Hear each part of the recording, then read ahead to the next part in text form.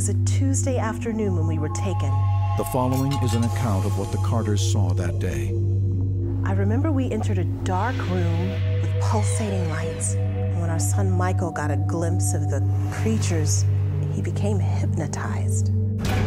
Michael's experience will stay with him for the rest of his life.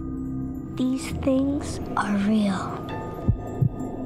Jellies' invasion at the National Aquarium. Purchase tickets now at aqua.org. I was taken on a Saturday. I was led down this hallway, and that's when they appeared in front of me. They weren't human. William's story gets more and more fascinating. My eyes locked in on this one creature, and I felt paralyzed. Although it may sound unreal, many others are coming forward with these stories. I even bought this t-shirt. Jellies' invasion at the National Aquarium. Purchase tickets now at aqua.org.